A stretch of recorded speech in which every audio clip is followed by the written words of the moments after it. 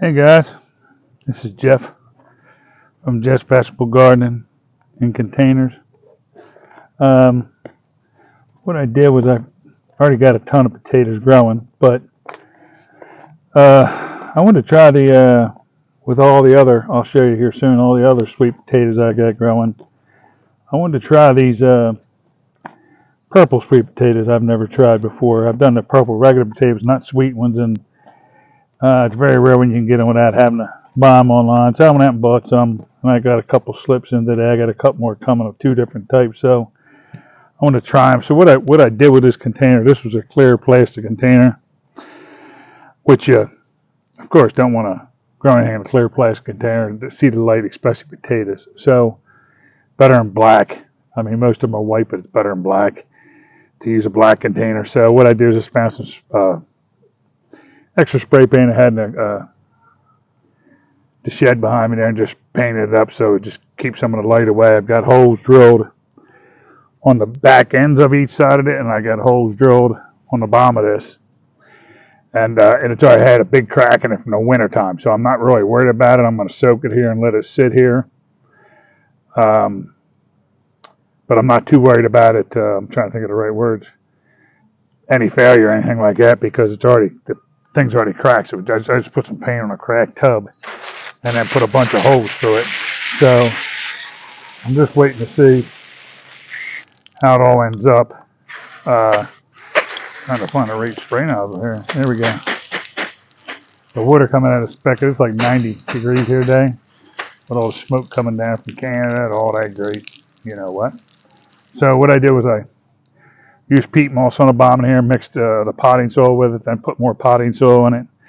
What I'm going to do now is get this thing soaking wet. As wet as I can, get it all wet, let it drain out a little bit, calm down, then put the plants in with the bone meal and blood meal or worm meal, whatever you want to call it, and then set them in there, get them wet again, and wet the straw, and then we can let them just sit there and grow, just like we do the other ones. So the first thing we want to do is we want to just make sure everything we got in here is good and wet, which you wouldn't think would take that long, but when you got to go this thick all the way down, you got to figure that's 8 to 10 inches of soil right there. That's got to get in, so I'm probably going to put a little bit more on here and not waste the cabin. I can see some water coming out of the bottom now, finally, of this container. And believe me, the holes, you can come at the holes, but there's a huge crack in the bottom. Once I get this wet, it's going to have to sit there a little while, because underneath, if I was just to lift it right up, it would just split right apart. That's how much is in there. So what I want to do is get this peat moss open here, and I want to open it up. A little more in there. Try to use this a little more than that. Come on now, yeah. You know what? I want a little bit. Get a little. You'll get a lot. Get a mess. Trying to dump that out there. So, right as far as that goes, so the whole bucket is more or less wet now, down and below, from me done with the hose. So I'm going to do the same thing with this here now. Get it kind of leveled out, and I'm going to wet it, and then I'll be able to plant my plants in here the way I want to. And this is really nice because it's a potting soil, but it's almost like a mulch, which is wild. It's just like mulch you would put around your. I don't know if it's better or worse, but I just know soil mulch works real good in growing a lot of stuff too. So it's a real good mixture we got with this thing. I just have to let it really run down here and get soaked.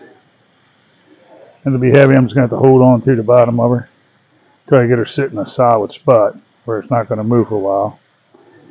And a little known to the different 7 types of sweet potatoes. I got red and orange, red and white, brown and orange, brown and white, I couldn't tell them all to you right now. I got a ton of sweet potatoes I've never done before. And they were all grown with slips. I grew them all slipped up, and a couple Beauregards I got. And that's it. So I really like these. I have to see who I got these shipped from. I can't remember, but they really came in good shape. I was very, you can see them. They're kind of fresh and they're in good shape. And they're Murasaki purple potatoes. And it's just 3 slips, like I said. So if I can ever get this thing open without breaking everything up, I'll be pretty happy. But it is a wrapping mess of plastic. But they want to really keep them. This is probably the best one I've ever ordered these things online. I've ordered other ones before that I've seen come wrapped with this much care before. So what I want to do is, these were just slips, like I said. So what we want to do is, see, it's wet all the way through now from what I did. What we want to do is get 3 different holes in here, deep enough for the slip roots to go all the way down in, right? Which are right there, which is in good shape. And then, little are they wrapped in plastic, but they're also in this soil, which is really nice that they got with it. So the next thing is, now that we have all that going like that, we want to get some worm castings here, some earthworm castings, and a little bit in each hole, right? Get that stuff off to a real good start. And of course, the nice calcium and potassium together, which is big stuff of this stuff, is to get the bone meal in there, right? So it's got a good place to start and really kick itself in. Okay, so a little bit of bone meal in each one, a little bit of worm castings in each one. Then we want to take just a little bit of the dirt they shipped it in with the roots that are around this, right? Pop it right down on in there. Now you'd say, that don't look too healthy to me, Jeff. It's kind of soggy, and, well, you'd be soggy too if you were in a box shipped from overseas or wherever it came from, like no matter from Hawaii or somewhere out west. You would kind of look like that too, but now they're in water, they'll spruce right up again and come back to life. Here's another one's got some decent roots on it, which is nice. You can see them roots. They're good 3 inches long, a little bit of the dirt it came with, right? We're going to pop them roots right down in the hole there, get them nice and straight down in there. So we'll have that growth spurt to go in there. All right, that's 2. Get it down, try to get some of the air out of it a little bit. Then we have our 3rd one here, which is our last one. And we're going to get rid of that paper. Get the rest of our dirt that it was shipped with, so it has some of its natural dirt around its roots. Right? And like I said, this is probably the best. I've had them shipped years ago before I did my own slips. But I mean, even Beauregards and stuff before I started doing my own slips or the red ones. I used to get them shipped to me. And certain ones. Beauregards I didn't have to. I'm sorry, I'm telling you a story. But other ones I had to get shipped to me if I wanted to try them. And by the time they got to you, I'll be honest with you, they were like a stick. And they were kind of like a stick, and they were dried out. And you didn't think they were going to really make it. So I'm kind of holding that one up to get the water all down there around that one plant, right? And then we want to get down in there all around them fertilizers and everything we put in there. Now the water's down, right? So the next thing we want to do is get ourselves a good set of straw in here, right? Everybody say, what's all the straw for, Jeff? Well, believe it or not, as soon as I get it up here, the biggest thing with straw is to keep everything from drying out in the hot weather. Believe it or not, it keeps it from being scorched by the sun, keeps the plants growing much healthier and better. So you can see the 3 of them up there now. So I got more more straw here I bought up from the garden area anyway, so I'm gonna use her on up here and get her in here nice and thick, and try to wash this off a little bit to keep the straw off of those. I mean, it really doesn't matter. It's gonna all come the way we want it anyway. We'll eventually grow. So we got enough straw there to go now. All right, wash off the hands a little bit. Then we're gonna grab this little guy here, this plant. All right, got the 3 leaves and part of it off. Gonna get that straw all wet around that area. So the straw sets down on there. Then we can lay the leaves out. Same here. The straw all wet here, so the straw's laying right down on top. Okay, that one's spread out. And we have this one here. This one has 3 leaves too. You never know by the way the straw kind of took over. But I want to get all wet in here, all around this straw. Right? Straw just acts as a, like I said, a temperature. Keeps them from getting too overheated, but also allows the dirt from getting dried out. It keeps from getting overheated. It does a lot of, like these leaves to stay a certain way if I could with the sun, but sometimes you don't always get your wish.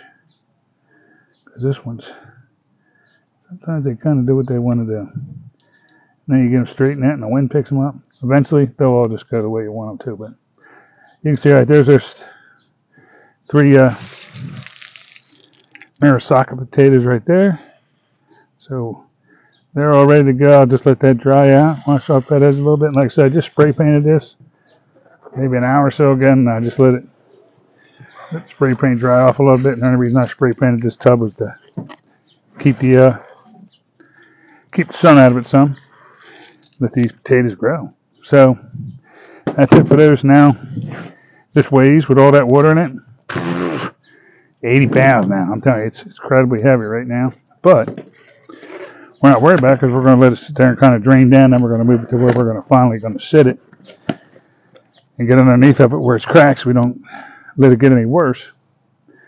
And then we'll be able to go from there for its final destination of sitting. So these are the, like I said, the Maracasas, and what I bought was the purple outside and the purple inside type. That's what I supposedly bought.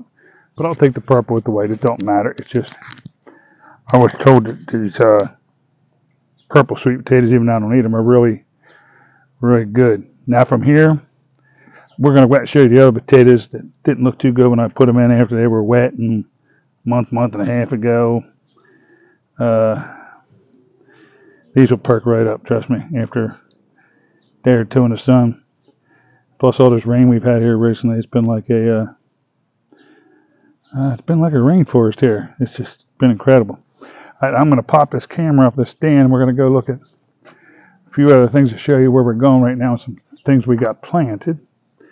So if we go from there, we're going to come over here real good.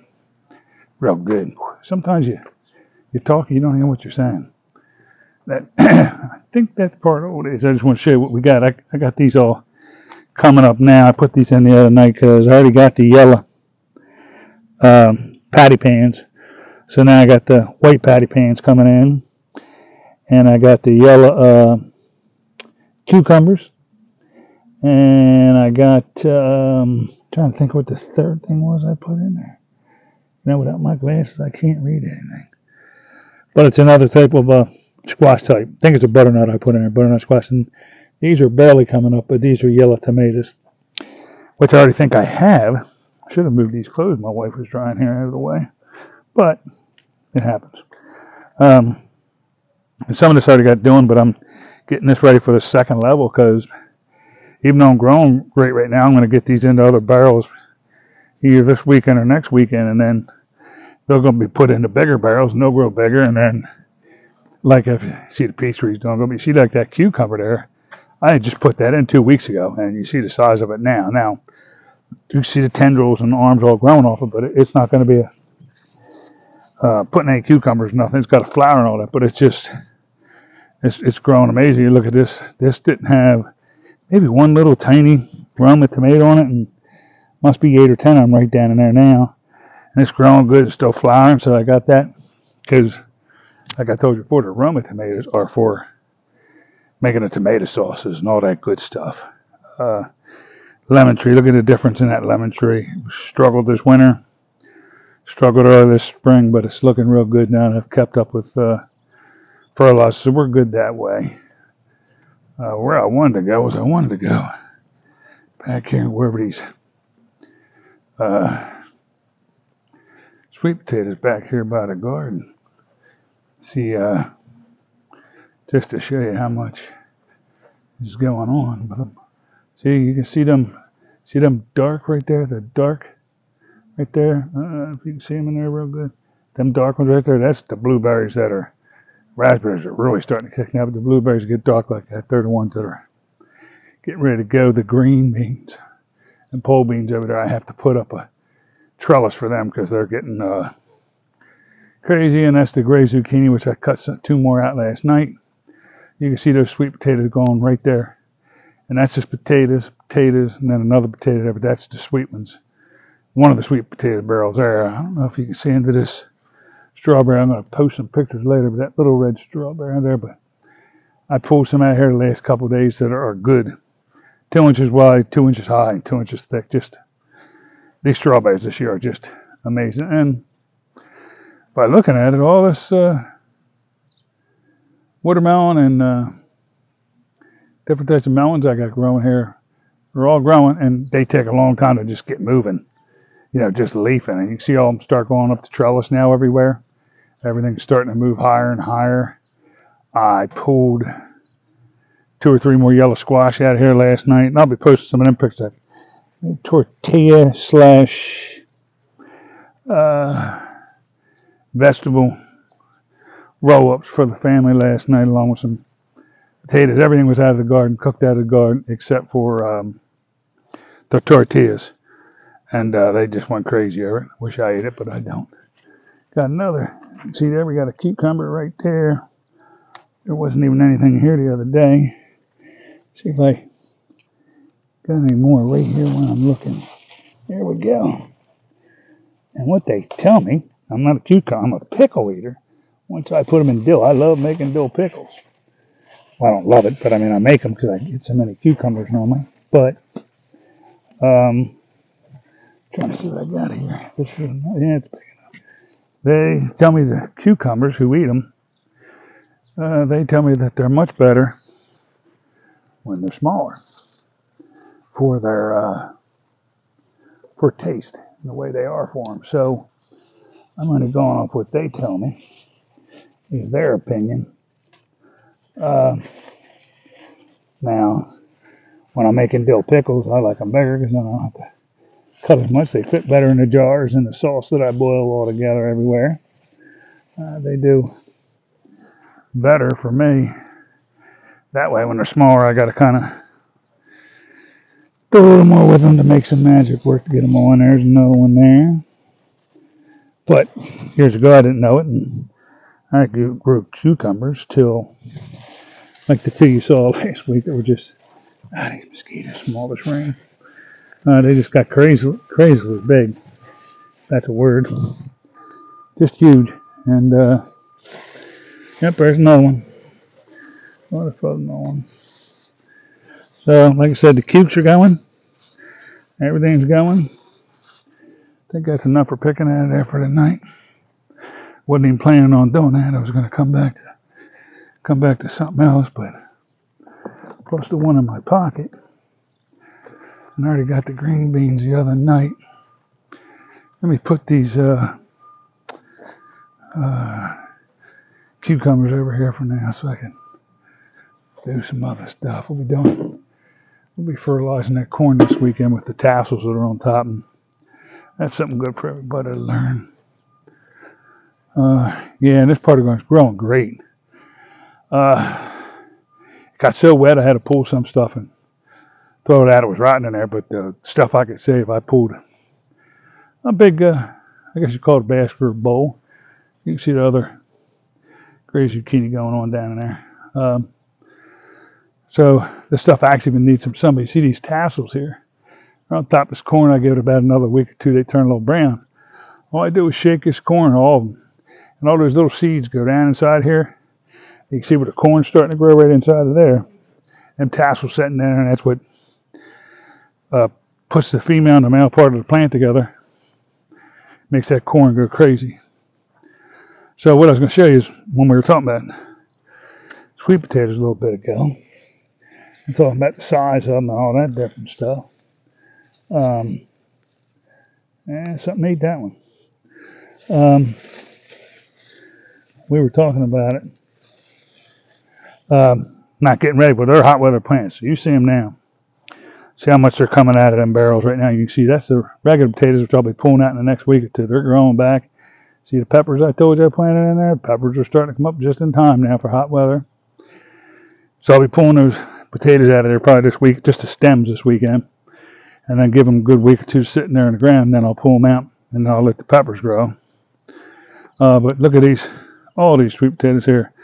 They're just now starting to take over everything out here as they need to. You can see the butternut squash growing down there. I got 4 or 5 of them growing on there right now. The patty pans are still 1 or 2 growing on there, but I pulled another one off that was probably, you'll see the picture I posted on Facebook. It was a good 6 to 8 inches wide. It was pretty big. Everything's just going crazy, but like I said, then you pick.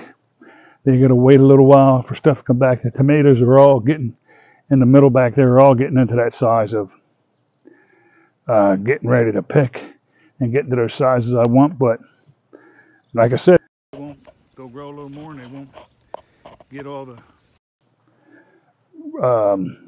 matureness out of them until generally late July, early August. They'll really start coming in. All August and all of September and October, you'll still be pulling. Amazing that these regular potatoes here, they're still healthy, but they're starting to fall apart. See them back there? Starting to die out. I got another little bucket of them down there. They're starting to fall apart, but these sweets over here, they're just getting into that bucket of sweets over here. If I pull these regular potatoes back out of the way here, see that? Them sweets are just ready to explode with all the other barrels. So we should have a record with sweet potatoes this year. And regular potatoes, I'd have to count over here, but looks like them purple beans are getting pretty close too.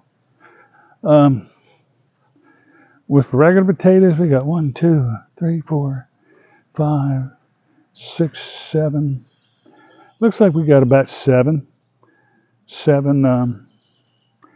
8. Another one over there, sorry. 8 buckets, or it might be 9, might be no 9. They're not as big as the sweet potato containers or whatever, but like 9 of them of the different, Yukons and Red Narancos. I'm trying to think of the third one.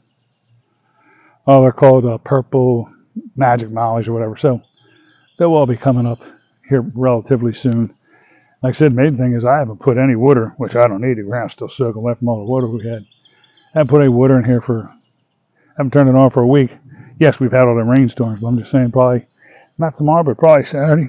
If we don't have anything in between then I will start going back to the every 2 days or so of water. I'm not just going to see if I get a hold of it. See what this. A little sour. Let me try this one. A little sour. Yeah. But I was telling you, look at those pole beans. They're starting to come up, so I got to pull those. Get a little trellis right here, boom, to sit down here so I can get these pole beans trellising up 6 to 8 foot in the air. They'll be going. Didn't see that barrel. There's another more potatoes, and I think there's some of those 2 orange buckets. I just never took them out. But I have to take that garlic out there. It's starting to look really shitty, even though it's supposed to be in there another month. But I did start it later this season, so we'll see. But a lot of these plants, I got to get out the old broccolis, get the florets out. Kale can stay, but the lettuces all got to go. There's a lot that's got to come out, and then I'm just going to put some stuff in here in the meantime, and I got the stuff growing. I'll use some of these barrels for the stuff I got up there that I showed you earlier. So it's just switching in and out and all that. And then another 2 months from now, when everything's dying off, the melons and stuff are dying off and stuff that won't grow anymore, and it starts getting a little cool at night and just a little bit warm during the day. So when you go back and you start putting your broccolis, your cauliflower, and your lettuce in, then you can grow them all the way up till about the beginning of November. All right, guys, I appreciate you being out here with us today and checking in on the channel. But just wanted to let you know, garden's doing real good.